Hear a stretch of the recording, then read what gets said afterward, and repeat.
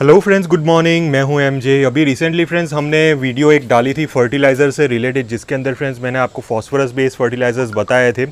वो फर्टिलाइजर्स हमारे प्लांट्स के ऊपर फ्लावरिंग्स लाने में हेल्प करेंगे, ऐसा फ्रेंड्स मैंने आप सभी को कहा था।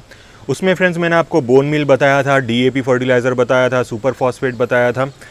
अब बहुत सारे मेरे व्यूअर्स का ये कमेंट आ रहा है फ्रेंड्स कि डीएपी फर्टिलाइज़र क्या हम बोनमील के साथ यूज़ कर सकते हैं, डीएपी फर्टिलाइज़र के साथ हम एनपीके यूज़ कर सकते हैं, डीएपी फर्टिलाइज़र के साथ क्या हम ऑर्गेनिक दूसरे फर्टिलाइजर्स लाइक काउडंग वगैरह वर्मी कॉम्पोस्ट क्या हम यूज़ कर सकते हैं। तो बहुत सारी क्वेरीज फ्रेंड्स डीएपी फर्टिलाइजर्स से रिलेटेड मुझे आई है, तो इसीलिए फ्रेंड्स स्पेशली आज की वीडियो में डीएपी फर्टिलाइजर से ही बनाऊंगा। और ये जो फर्टिलाइज़र है फ्रेंड्स, ये फर्टिलाइज़र के साथ हम कौन कौन से फर्टिलाइजर्स हमारे प्लांट्स के अंदर डाल सकते हैं वो भी मैं आपके साथ शेयर करूँगा। तो चलिए फ्रेंड्स स्टार्ट करते हैं आज की वीडियो। तो सबसे पहले फ्रेंड्स हम डीएपी फर्टिलाइज़र को जान लेंगे। डीएपी फर्टिलाइज़र एक्चुअली है क्या। डीएपी फर्टिलाइज़र का जो एनपीके रेशियो है वो है 18:46 यानी कि 18:46। 18% उसके अंदर नाइट्रोजन मिलेगा, 46% आपको फॉस्फोरस मिलेगा। यानी कि ये जो डीएपी फर्टिलाइज़र है इसके अंदर आपको ऑलरेडी बहुत ही अच्छी डोज में फॉस्फोरस मिल जाता है। तो यहाँ पे फ्रेंड्स मैं एक चीज़ बोलना चाहता हूँ कि डीएपी फर्टिलाइज़र के अंदर अगर आपको 46% जितना फॉस्फोरस मिलता है तो बाद में हमें दूसरे फॉस्फोरस बेस्ड फर्टिलाइजर्स उसके साथ डालने की ज़रूरत नहीं है। यानी कि फ्रेंड्स हमें बोनमील नहीं डालना है, एसएसपी नहीं डालना है, और ऐसे फ्रेंड्स दूसरे हमें फॉस्फोरस बेस्ड फर्टिलाइजर्स डीएपी के साथ डालने की ज़रूरत ही नहीं है, क्योंकि डीएपी के अंदर ऑलरेडी बहुत ही ज़्यादा फॉस्फोरस मौजूद है। दूसरी चीज़ फ्रेंड्स, डीएपी के अंदर फ्रेंड्स उसका जैसे कि मैंने अभी आपको एनपीके रेशियो बताया, डीएपी का जो एनपीके रेशियो है फ्रेंड्स 18:46 यानी कि 18:46। पोटेशियम का जो रेशियो होता है वो 0 रहता है, यानी कि डीएपी के अंदर आपको पोटेशियम बिल्कुल भी नहीं मिलेगा। तो आप डीएपी फर्टिलाइज़र के साथ पोटेशियम यूज़ कर सकते हैं। को अगर आपने 8 से 10 दाने डीएपी अपने प्लांट की सॉइल के अंदर डाले हैं तो बाद में उसके साथ आप 1 चम्मच जितना पोटाश आपकी प्लांट की सॉइल के अंदर डाल के अच्छी तरह मिक्स कर लीजिए। और बाद में हमें महीने में एक ही बार हमें 1 स्पून पोटाश यूज़ करना है 12 इंच के गमले में। उससे ज़्यादा फ्रेंड्स हमें पोटाश यूज़ नहीं करना है। ये जितने भी केमिकल फर्टिलाइज़र है फ्रेंड्स, अगर आप ये केमिकल फर्टिलाइज़र का सही डोज यूज़ करोगे तो भी आपके प्लांट्स के ऊपर रिजल्ट मिलेगा। अगर आपने डोजेज में गड़बड़ कर ली तो बाद में आपका प्लांट रिजल्ट नहीं दे पाएगा। तो जो मैं आपको डोजेज बता रहा हूँ वही डोजेज के हिसाब से दीजिए। मे बी आपका प्लांट फ्लावरिंग आगे चल के दे नहीं दे वो दूसरे नंबर की बात है, लेकिन अगर आपका प्लांट फ्लावरिंग नहीं दे रहा है उसका मतलब ये नहीं कि हमें बार बार ये फर्टिलाइजर सॉइल के अंदर डालते रहना है ताकि आपके प्लांट एकदम से फ्लावरिंग्स में आ जाए। ये जो कॉन्सेप्ट है फ्रेंड्स ये टोटली गलत है। बार बार फर्टिलाइजर डालने से प्लांट फ्लावरिंग्स पे नहीं आते। फर्टिलाइजर का डोज अगर आप एक बार देते हो तो मे बी आपका प्लांट थोड़े टाइम के बाद फ्लावरिंग्स पे आ सकता है, मे बी उसको 1 महीना लगे, 1.5 महीना लगे, लेकिन आपके अंदर थोड़ी सी पेशेंस होनी ज़रूरी है। और कभी कभार फ्रेंड्स आपका प्लांट फ्लावरिंग्स पे नहीं भी आता, क्योंकि दूसरे बहुत सारे फैक्टर्स होते हैं फ्रेंड्स फ्लावरिंग्स पे नहीं आने के। फॉर एग्जाम्पल ये जो मेरा अलमंडा देख रहे हैं, अभी तक ये प्लांट मेरा फ्लावरिंग्स पे नहीं आया है, तो उसका मतलब ये नहीं कि उसके अंदर मैं डीएपी डालता रहूं और ये प्लांट मुझे बहुत ही जल्दी फ्लावरिंग्स देगा। अगर मैं ऐसी चीज़ करने जाऊंगा तो बाद में ये प्लांट मेरा बहुत ही जल्दी खराब हो जाएगा। इसीलिए फ्रेंड्स हमें थोड़ा सा कंट्रोल रहना है। जो डोज मैंने आपको बताया है वही डोजेज के हिसाब से आप अपने प्लांट को फर्टिलाइज कर सकते हैं। बहुत सारे मेरे व्यूअर्स ये पूछ रहे हैं कि डीएपी के साथ क्या हम एनपीके यूज़ कर सकते हैं, हम अपने प्लांट के लीव्स के ऊपर एनपीके का स्प्रे कर सकते हैं, यानी कि जो बैलेंस एनपीके है उसकी बात मैं कर रहा हूँ। तो यहाँ पे भी फ्रेंड्स आप थोड़े से मिस्टेक कर रहे हो। 2 फर्टिलाइजर्स कभी भी आपको साथ में नहीं देने हैं। या तो आपको कोई भी एक फर्टिलाइजर से आप अपने प्लांट को ट्रीट कीजिए, या तो डीएपी फर्टिलाइजर या तो NPK fertiliser. NPK fertilisers basically friends seasonal plants के लिए बहुत ही अच्छा काम करता है। एनपीके फर्टिलाइजर्स के अंदर तीन बैलेंस रेशियो में दिए होते हैं, यानी कि नाइट्रोजन, पोटेशियम, फॉस्फोरस, ये तीन चीज़ें बैलेंस रेशियो में दिया होता है। एनपीके फर्टिलाइजर्स जनरली फ्रेंड्स ऐसे प्लांट्स के ऊपर बहुत ही जल्दी आपको रिजल्ट देगा जो बहुत ही कम टाइम के लिए आपके गार्डन में ग्रो होने वाला है। यानी कि फ्रेंड्स ऐसे प्लांट्स जो सीजनल हो, विंटर सीजन के प्लांट्स हो, या तो ऐसे प्लांट्स जो 3-4 महीने के या तो 4-5 महीने के लिए ही ब्लूम्स करने वाले होते हो, तो ऐसे प्लांट्स के लिए फ्रेंड्स आप ये एनपीके फर्टिलाइजर अप्लाई कर सकते हो। और वो भी फ्रेंड्स हमें तभी अप्लाई करना है जब आपका प्लांट ग्रोइंग स्टेज पे हो, यानी कि आप छोटा सा प्लांट लाते हो, अभी उसके ऊपर फ्लावरिंग्स वगैरह, न्यू शूट्स वगैरह आने में थोड़ा सा टाइम लगेगा, तो ऐसे प्लांट्स के अंदर ही फ्रेंड्स हमें एनपीके अप्लाई करना है ताकि ये जो सीजनल प्लांट्स है वो बहुत ही जल्दी अपनी ग्रोथ कर सके और फ्लावरिंग्स पे आ सकें। डीएपी फर्टिलाइजर्स हमें मोस्टली फ्रेंड्स ऐसे प्लांट्स के अंदर ही अप्लाई करने हैं जो आपके यहाँ पूरे साल चल सके। जो पूरे साल यानी कि जनवरी से लेकर दिसंबर तक आपके यहाँ जो प्लांट्स चलते हो, ऐसे प्लांट्स के ऊपर आप अप्लाई करिए। या तो ऐसे प्लांट्स के अंदर आप अप्लाई कर सकते हो जैसे कि ये अलमंडा अबाउट जनवरी से लेके फ्रेंड्स आपको अक्टूबर नवंबर तक फ्रेंड्स ये प्लांट ग्रोथ करेगा और आपको फ्लावरिंग्स भी देगा। सिर्फ जो विंटर सीजन की जो हाईएस्ट पीक रहती है यानी कि जब टेम्परेचर 10 डिग्री के आसपास चला जाता है 1-2 महीने के लिए, तभी फ्रेंड्स हमारे जो अलमंडा है वो थोड़े से डोरमेंसी में चले जाते हैं और तब फ्रेंड्स हमें वो फर्टिलाइजर उसके अंदर अप्लाई नहीं करने हैं। तो इसीलिए डीएपी फर्टिलाइजर ऐसे प्लांट्स के अंदर अप्लाई करिए जो आपके यहाँ लंबे टाइम तक चलते हो।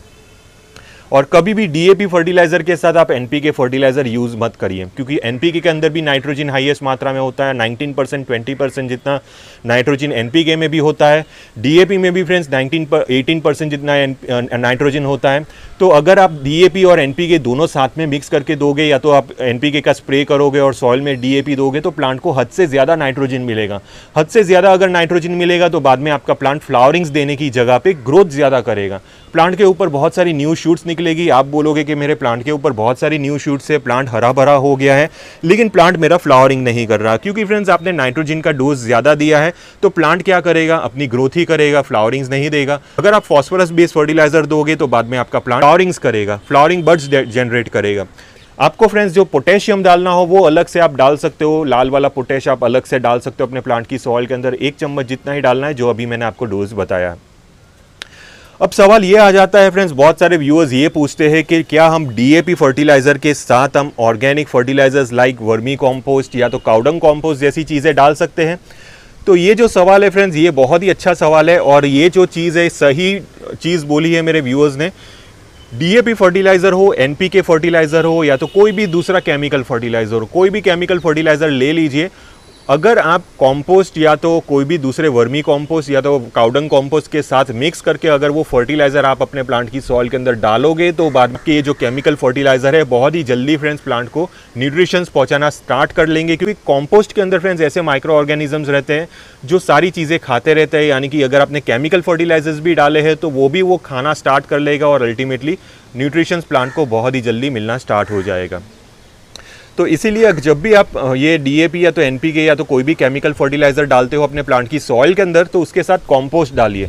अब फ्रेंड्स कॉम्पोस्ट की मात्रा मैं आपको बता देता हूँ। जैसे कि फ्रेंड्स आपने 8 से 10 दाने डीएपी के एक 12 इंच के गमले में डाले हैं तो उसके साथ फ्रेंड्स आप आधी मुट्ठी जितना वर्मी कॉम्पोस्ट लीजिए और अपने प्लांट की सॉइल के अंदर डाल दीजिए डीएपी के साथ मिक्स करके।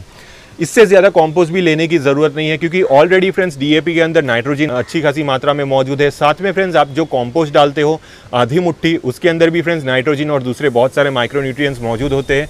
तो फ्रेंड्स हमें ज़्यादा कॉम्पोस्ट नहीं लेना है। अगर आप ज़्यादा कॉम्पोस्ट लोगे, अगर 1 मुट्ठी 1.5 मुट्ठी जितना कॉम्पोस्ट ले लोगे तो बाद में आपके जो प्लांट के लीव्स बर्न भी होना स्टार्ट हो सकते हैं। तो ये पॉसिबिलिटी रहती है। कुछ टाइम पे फ्रेंड्स आपके प्लांट्स बहुत ही अच्छे ग्रोथ भी कर लेते हैं, लेकिन जो अभी मैं आपको डोज बता रहा हूँ वो एक सेफ डोज है। अगर आप केमिकल फर्टिलाइजर्स या तो ऑर्गेनिक फर्टिलाइजर्स थोड़ी सी लो डोजेज में देंगे तो बाद में आपका प्लांट कभी भी नहीं मरेगा, लेकिन अगर ओवरडोज हो गया तो बाद में आपके प्लांट को बहुत सारी दिक्कतों का फेस करना पड़ेगा। इसलिए जो डोज अभी मैंने आपको बताया है वही डोज के हिसाब से आप अपने प्लांट के अंदर कॉम्पोस्ट वगैरह डाल सकते हो। लेकिन फ्रेंड्स यहाँ पे मैं एक चीज़ बोलना चाहता हूँ कि कोई भी केमिकल फर्टिलाइज़र हो आपके प्लांट को आपको रेगुलर बेसिस पे यानी कि बहुत ही ज़्यादा हमें फ्रीक्वेंटली उसको नहीं देना है।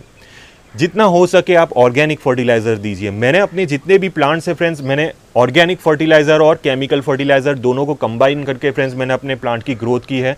मैं हमेशा फ्रेंड्स अपने प्लांट्स के अंदर सबसे पहले प्रेफरेंस देता हूँ ऑर्गेनिक फर्टिलाइजर्स का। ऑर्गेनिक फर्टिलाइजर्स में जब तक फ्रेंड्स ये गर्मियों की सीज़न चल रही थी तब फ्रेंड्स मैंने अपने प्लांट के अंदर काउडंग लिक्विड का एप्लीकेशन किया। वीकली बेसिस पे फ्रेंड्स डाइल्यूट करके मैं अपने प्लांट के अंदर काउडंग लिक्विड देता था।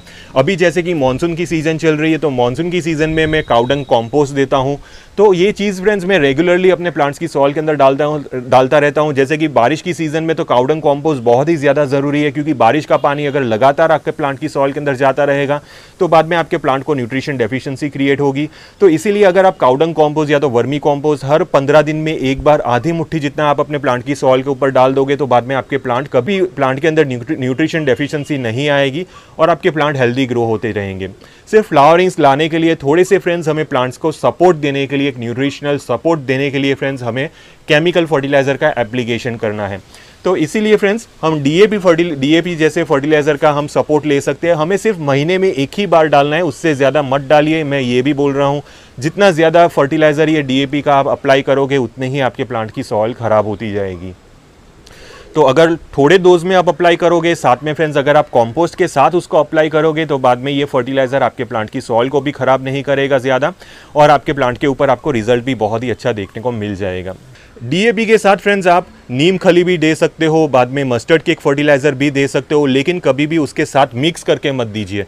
उसके साथ मिक्स करके देना है तो आप कंपोस्ट दे सकते हो, लेकिन मस्टर्ड केक और नीम फर्टिलाइज़र उसके साथ मिक्स करके मत दीजिए, क्योंकि ये जो मस्टर्ड केक और नीम फर्टिलाइज़र है ये दोनों कच्चे फर्टिलाइज़र है, उसको खुद डिकम्पोज होने में टाइम लगेगा।